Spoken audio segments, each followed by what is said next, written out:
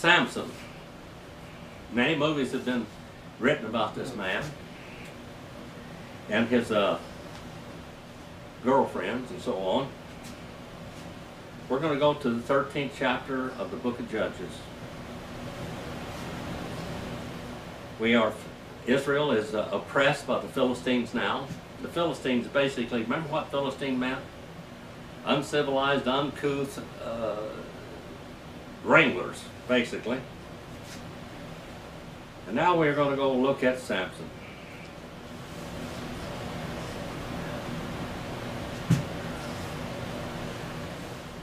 Now the sons of Israel again did evil in the sight of the Lord. They're good at that, aren't they? Kind of reminds us of us. So the Lord gave them into the hands of the Philistines for how many years? 40 years. 40 is a very important number, isn't it? And there was a certain man of Zorah, the family of the Danites, whose name was Manoah. Manoah means rest, by the way. Rest. Right. R-E-S-T. And his wife was barren and had no children. And an angel of the Lord appeared to the woman and said to her, "Behold, now you are barren and born no children." Now, you have to realize that a family, when they got older, they had to depend upon their children. They had to have children. They had to train those children upright, and so they would take care of them when they're in their older age, because otherwise they would just die of starvation, and that's basically it. They would be, there was no Social Security or anything at all at this period of time, but there was nothing to take care of them, no medical services or anything. This was, you had to pass on your fortune to your child and trust the child to take care of you. So now they're childless. But you shall conceive and give birth to a son. Now we know many times there were many miraculous births in the Bible, wasn't there? A lot of miraculous births. Now therefore be careful and do not drink wine or strong drink, nor eat any unclean thing. Behold, you shall conceive and give birth to a son. No razor shall come upon his head, for the boy shall be a Nazarite. Now, what is a Nazarene? Somebody from and what is a Nazarite? Somebody who has special conditions placed on their life. A Nazarite is someone that actually walks the way of a priest in service. A priest in service had to live differently than a priest when he was not in service. He would go in service for some amount of time, and he would have to not have any contact with a woman. He could not have any contact with grapes, nor wine, nor any unclean thing while they were in service. Now, a Nazarite was in service all the time to the Lord, supposedly. He will be a Nazarite. Now, Nazarene is somebody from Nazareth. Nazareth. And he shall begin to deliver Israel from the hands of the Philistines. Then the woman came and told her husband, saying, "A man of God came to me," basically Elohim, came to me, and his appearance was like the appearance of an angel of God. Very awesome. And I did not ask him where he came from, nor did he tell me his name. But he said to me, "Behold, you shall conceive and give birth to a son. And now you shall not drink wine or strong drink, nor eat any unclean thing, for the boy shall be a Nazarite to God from the womb to the day of his death."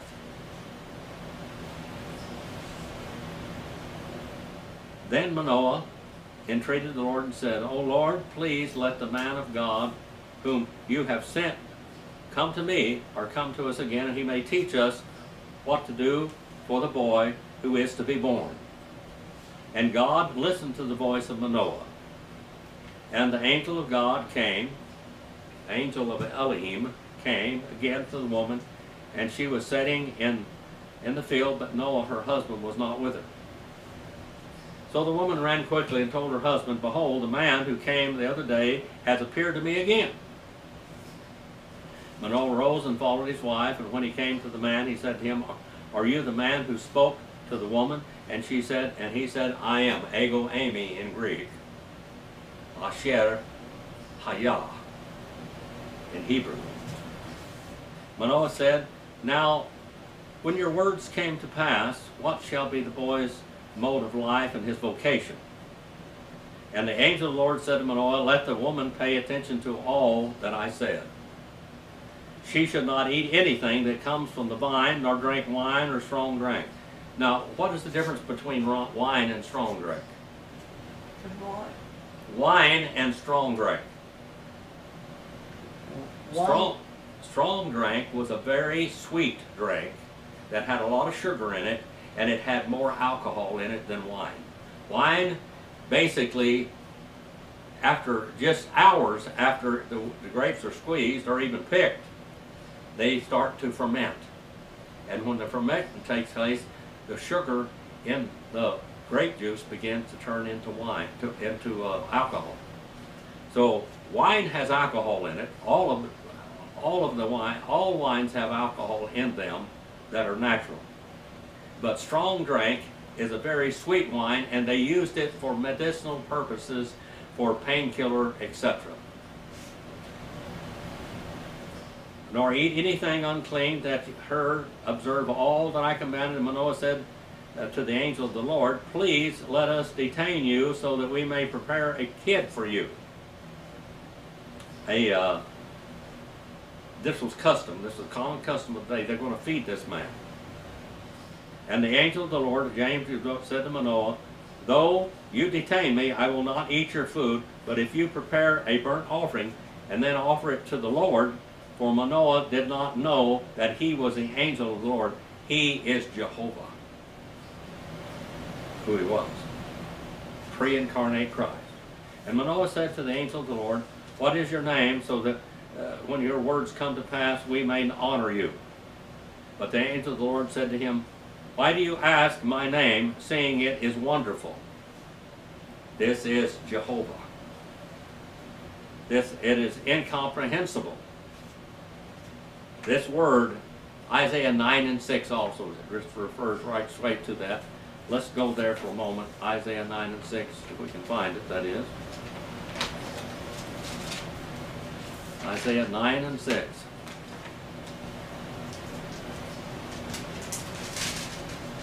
This old Bible's about worn out. Isaiah 9 and verse number 6. Still looking for it. "For a child shall be born to us, a son shall be given to us, and the government will rest upon his shoulder, and his name shall be called" what? Wonderful. Now who is this talking about? This is talking about Jesus. This is a type of Jesus' birth. Wonderful Counselor and Mighty God, Eternal Father, Prince of Peace. Literally the Father of eternity. Jesus Christ created all things.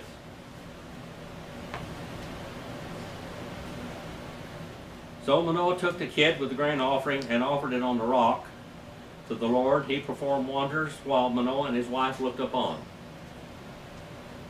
And it came about when the flame went up from the altar toward heaven that the angel of the Lord ascended in the flame of the altar.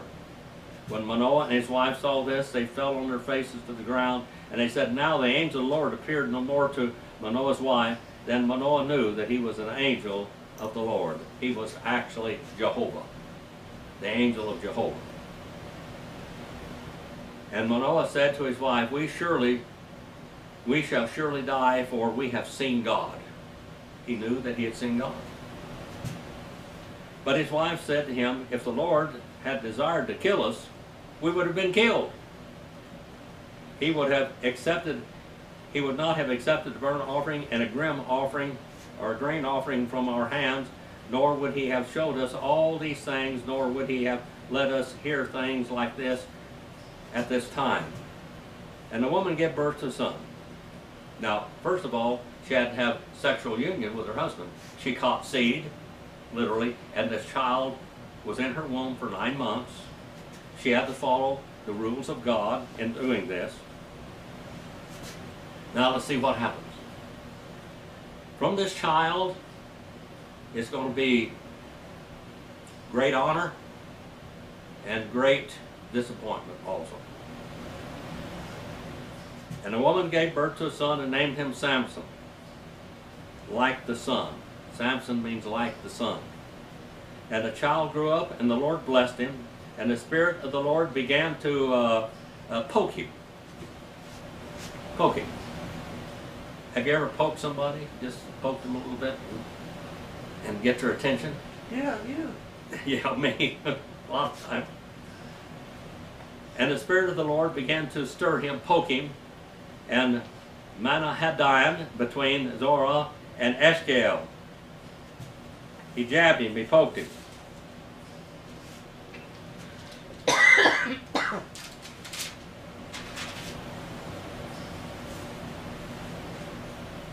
Verse number 1, chapter 14. Then Samson went down to Timnah and saw a woman in Timnah, one of the daughters of the Philistines. Now, what is the thing?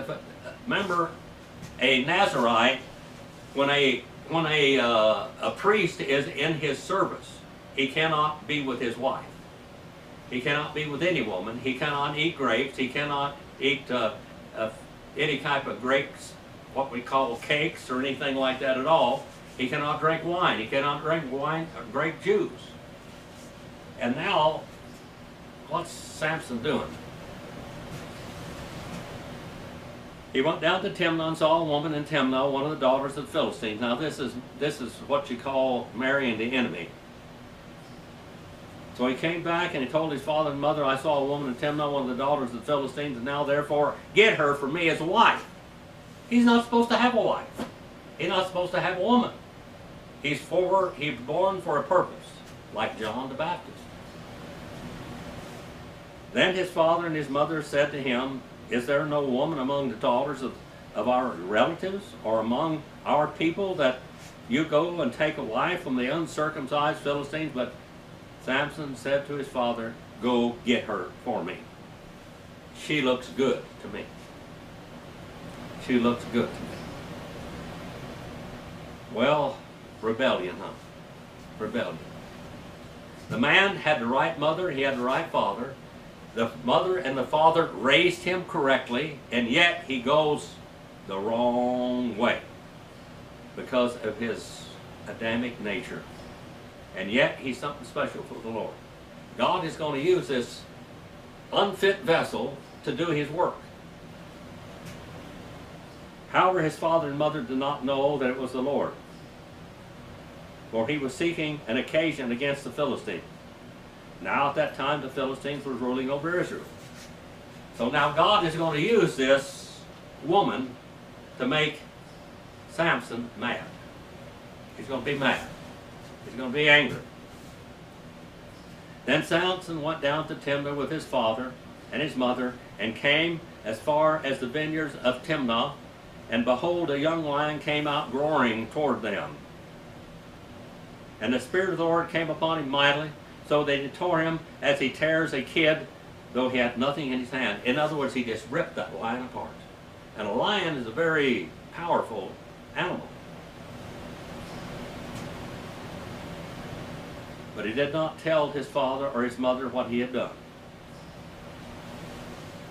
When he returned later to take her, he turned aside to look at the carcass of the lion, and behold, a swarm of bees and honey were in the body of the lion. Now, a lion is an unclean animal, isn't it? Lion is an unclean animal. Now, bees, honey is a clean, something that you can eat. But when it's in the carcass of an unclean animal, it becomes what? Unclean and contaminated.